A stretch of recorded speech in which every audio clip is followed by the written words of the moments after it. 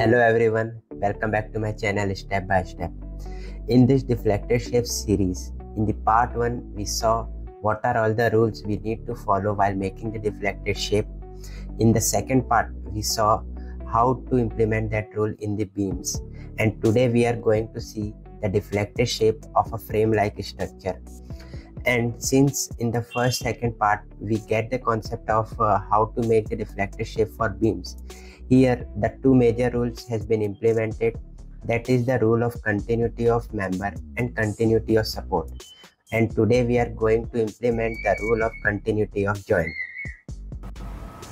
Before moving ahead, just hit a like button, tap on subscribe and press the bell icon. It will not cost you anything, but it will definitely help us to motivate to make such kind of technical animated videos for you. And don't skip the concepts, because every small concept will help you to understand the further next coming concepts. And this time I am going in the little deeper technicalities of this analysis of the frame-like structure.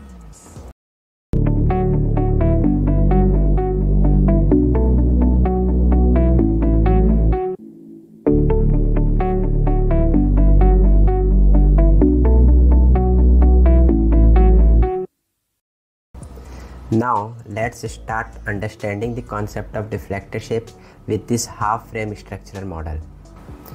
In this model, let us apply a point load at the center of the beam portion.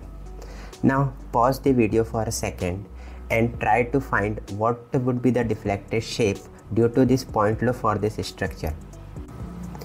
Most of you have drawn the deflected shape of this structure like this by applying two rules, that is continuity of the support and continuity of the joint. That is, you have to maintain the 90-degree angle at the rigid joint. That is correct, but here one minor correction you need to be done. As per this deflected shape, if it would be a simply supported beam, then this deflected shape is absolutely correct. But since this column is also attached with the beam portion, so the deflected shape will definitely going to affect somewhere. If you miss this correction, then you won't be able to find the point of inflection at the deflected shape in this beam portion. So what's the correction? If you notice this joint very clearly, then you will notice that in the column portion there is an anti-clockwise moment. Due to that, this is bending like this, and there is an anti-clockwise moment in beam portion also. Due to that, this deflected shape you have made. Since in both the portion you have applied anti-clockwise moment, then this joint is not in equilibrium state, and there is no additional point moment at the joint. Hence this deflected shape is not possible. So to make the accurate deflected shape, we have one special rule, that is the joint has to be in equilibrium state. Rule is simple. At one portion anti-clockwise moment will come and another portion clockwise moment will come, so that it will counterbalance each other and the joint will remain in the equilibrium state. अब अगर हम ये concept deflected shape में apply करें, तो concept ये है कि जो 90 डिग्री का एंगल है वो तो मेंटेन रहेगा, देन वहाँ से आइदर दोनों मेंबर इनवर्ड डिस्प्लेस हो जाएंगे या दोनों मेंबर आउटवर्ड डिस्प्लेस हो जाएंगे। एंड इन दोनों केसेस में हमारे स्ट्रक्चर का केस कौन सा होगा, ये फाइंड करने के लिए हमको बेंडिंग मोमेंट डायग्राम की हेल्प लेनी पड़ेगी। As per the calculation, the bending moment diagram of this structure will be like this. As per this bending moment diagram, in our case it will be like both the member will tend to move inwards from its joint portion. So this will be our final deflected shape of this structure. Here you will get to notice that in this structure we are getting 2 points of inflection. It means we are having 2 points of bending moment diagram is a zero value. Please take a note that this special rule has to be only followed when there is no applied point moment at the joint. Now let's check this deflected shape we have made through this Staad Pro. So let's start with the new project, space frame structure, deflected shape, and we'll provide the length unit as a meter and force unit as a kilonewton. Then finish.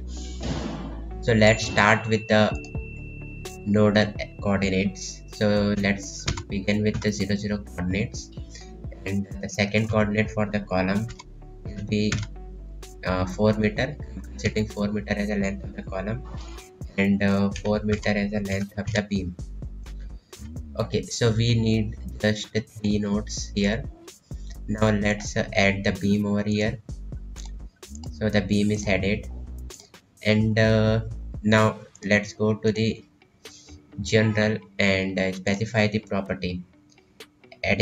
Defining the property, I'm going to assign is a rectangular section as a depth of 0.3 meter and the width also 0.3 meter over the concrete material. Adding it. Now let's going to assign both for the same material, assigned to the selected beam.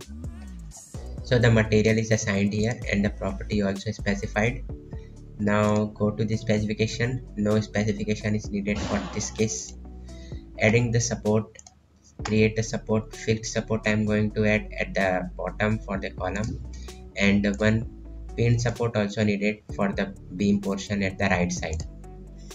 So here let's assign to this fixed support at the bottom of the column, assigned to selected node, and this has a pin support assigned to selected node. Okay, assigned here. So now we are going to apply the load cases. So let's add the load. Here I'm just applying the live load over here. Give the live load name, and here we'll add the magnitude of the load. So in the member load we have to add a concentrated force. Since the beam length is 4 meters, so at the mid part I'm going to apply, so at the 2 meter distance I'm going to apply the load, and here minus 100 I'm going to apply at the downward portion, so that's why minus 100 kilonewton in the GY direction. Okay, let's add it and assign to this beam. Use cursor to assign to selected beam. So here the load is applied now, and let us show now. Okay, just have to go to the analysis and print all, and have to add the perform analysis, and just have to run, save the structure. Since so here then project is analyzed with 0 error and 0 warnings. Let's go to the post processing mode. For this live load case, only one case we have applied. So okay, so first let us see the bending moment diagram as per what we have made the model. So the bending moment diagram is like this. Here we'll show the load at the center, and due to that load this bending moment diagram is made made by the Staad Pro, and we have also done the calculations and we have made like this only. Okay, so now due to this bending moment, what will be the displacement that we have to know, huh? So okay, let's exaggerate the view a little bit. Okay, so this is our final deflected shape of this structure.